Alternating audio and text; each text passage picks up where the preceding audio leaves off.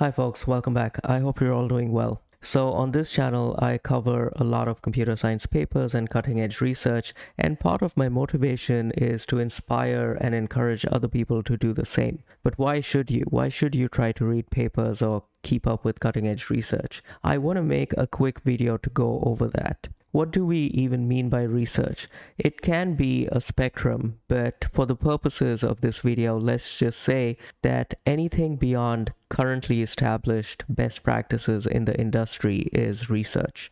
And you should be curious and interested because it's a grand intellectual journey and it will expand your mind. But you're probably wondering how doing this might help your career. If you look at the way technology moves forward, it's a bunch of S-curves, one on top of the other. And there is a lot of empirical evidence that the duration over which each of these S-curves is spread out is becoming shorter and shorter. Which means that however you're operating today, whatever knowledge you have today, whatever best practices you're using today, will probably become obsolete, very likely within the span of your career.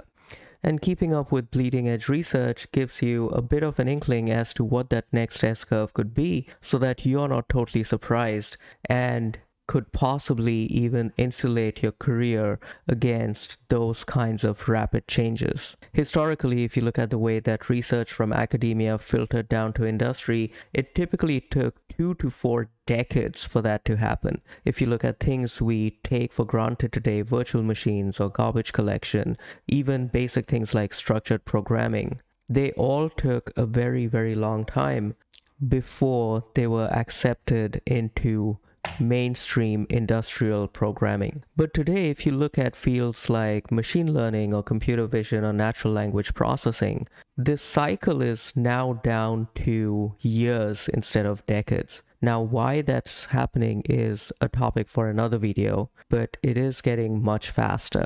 So try and skate to where the puck is going to be. I hope you enjoyed that, and I'll see you all next time. Thank you very much.